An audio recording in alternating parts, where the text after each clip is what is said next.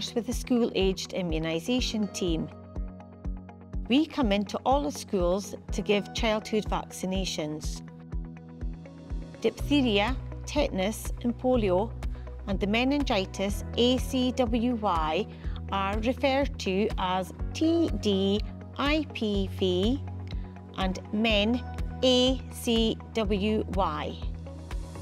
Diphtheria, tetanus and polio vaccine is a vaccine you would have had 4 times when you were younger, and this is your 5th and final booster, which will give you lifelong protection.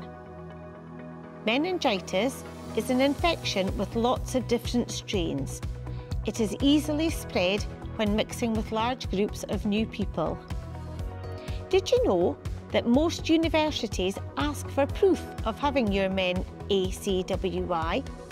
However, it is not just for people who go to university. It can spread easily at festivals and large gatherings. As you can see in the video, Kate has come to have her diphtheria, tetanus and polio and meningitis ACWY vaccines today.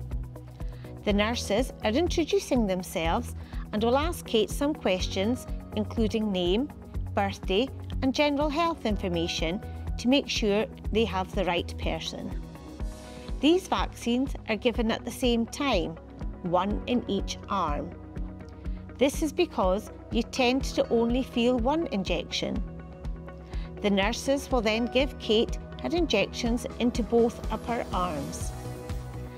This will only take a few seconds, and Kate can then go back to class and know that she has protected herself against these diseases.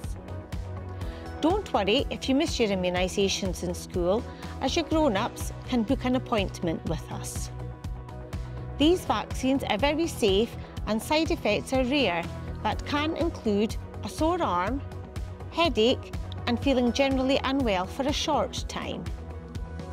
Most people don't experience any side effects at all. For further information or to fill in your consent form today, follow the links below.